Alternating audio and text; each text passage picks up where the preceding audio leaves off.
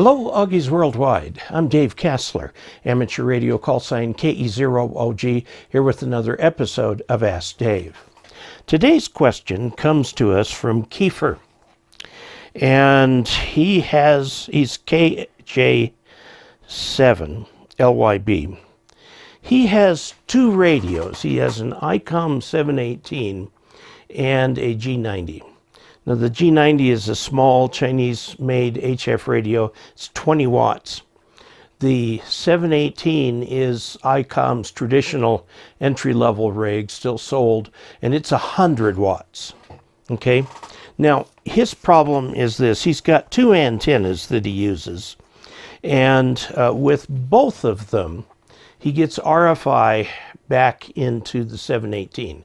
In other words, the RF comes into the radio and causes the radio to do unpredictable things, like, stop, reboot, whatever. In other words, it doesn't work very well. He says he does not have that problem with the G90. Now, there is a fundamental difference between the two radios, and that's power. The G90 is 20 watts, the 718 is 100 watts, 5 times the power of the G90. So, I mean, that could be the problem right there. If you were to turn the Icom 718 down to just 20 watts, and I suspect there's a way of doing that, you may find that your RFI problem goes away. If it does, that's the answer. G90 20 watts, 718 100 watts. Now, I took a look at the photographs he sent, which were just of small pieces of his antenna. One of them looked like a coil being used as a loading coil, feeding some sort of aluminum radiator.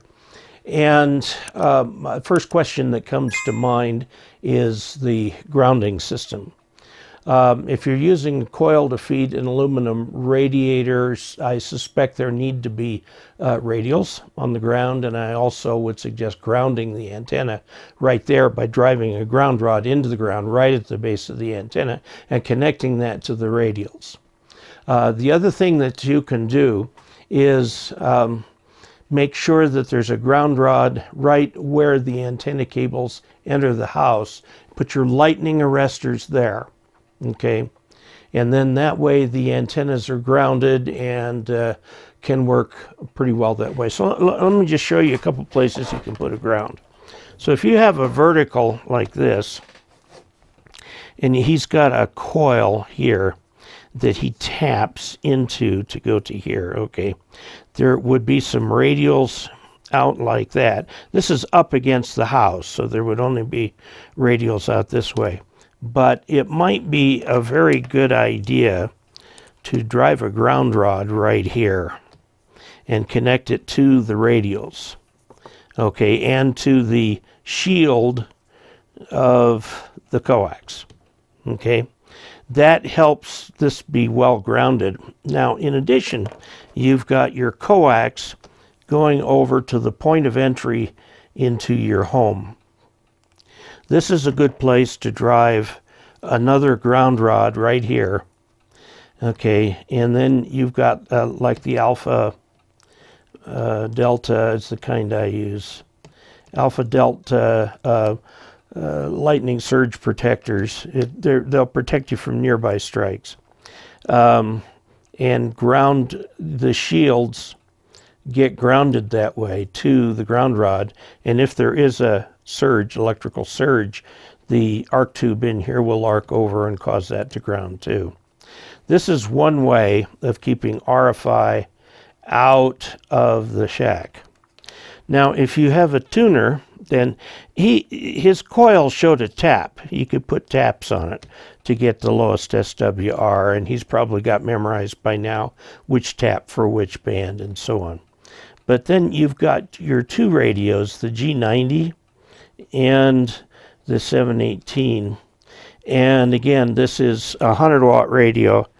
Try dropping that back to 20. But if you add this grounding in here, there's a very good chance that you're going to be able to run both radios without having any RFI issues. Of course, the radios themselves have a separate ground wire going from the station ground out to the ground rod there. Okay? That will keep much of the RFI out of your shack. So, Keifer, I hope that answers your question, and that you'll have many opportunities to enjoy both radios.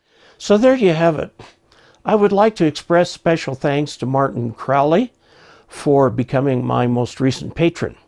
If you would like to support this channel also, you can go to patreon.com/KE0OG and sign up for any level that you want to. So, until we next meet, 73.